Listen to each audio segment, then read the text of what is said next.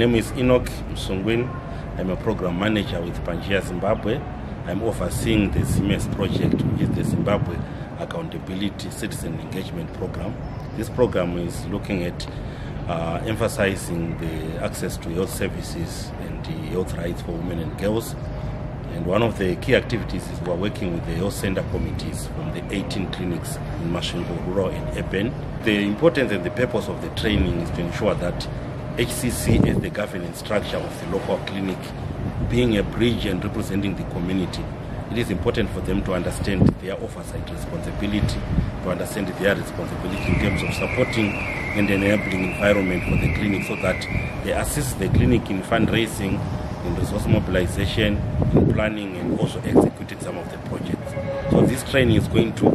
enhance the documentation capacity of the HCC members in terms of their minutes, planning their quarterly meetings and other ad hoc meetings, documenting the reports, going through financial management, procurement and regulations in terms of quotation sourcing, ensuring that things are bound by the community, not like individual decisions.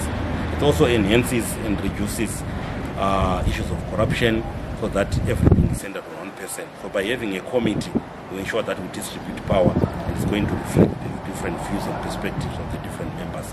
So for us as an organization, it's going to be good because the HCC also is important to work with our volunteer on the ground, who is a community health rights champion, who will be able to visit and engage various women and girls and understand their various issues and barriers that are affecting them in terms of health access.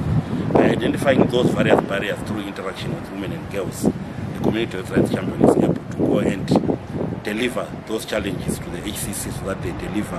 deliberate them in the board, in the meeting, including the nurse in charge of the local clinic will be able also to understand what are the women and girls saying about health and rights at the local community. And some of the things that are actionable, the health center committee will be able to come up with an action plan so that they also articulate when they are going to address those issues. Issues that are beyond their capacity are also brought up to the district medical officer, working together with his district or her district executive to address some of the things, and we can also collaboratively work together with the DMO and the team so that we can address some of the things, whether it is about training customer care to the nurses, whether it's about improving the distribution and allocation of nurses from the DNO's office, looking at the capacity of the different clinics and the population which they serve. So I think from that, it's going to enhance the overall change in terms of health delivery at a local level. Despite the challenges that we might have in the health system, what the government is able to offer, those things should also be used equitably, without discrimination, without any favor, so that everything is going to be objective. So the HCC is there to ensure that there's objectivity, there's no favoritism, and the little cake that has to be shared equally among the community members. As you understand, last week we had a training of community health rights champion from the formed of 3 groups with 14 rural facilities and 4 urban facilities.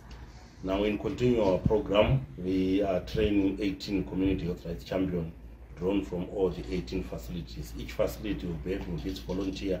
as a community health rights champion, who is going to represent the Pangaea Zimbabwe ZIMES project,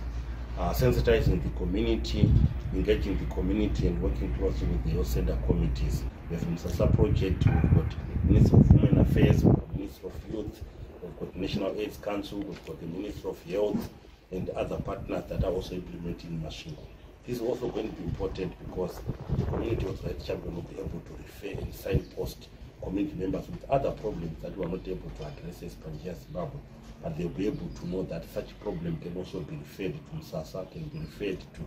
My Hands, can be referred to Legal Resources Foundation, so that there are going to be meaningful sources of information in the community. I think in a nutshell, that's what's going to benefit the program through the training of the key community-based members known as community health rights champions. Thank you.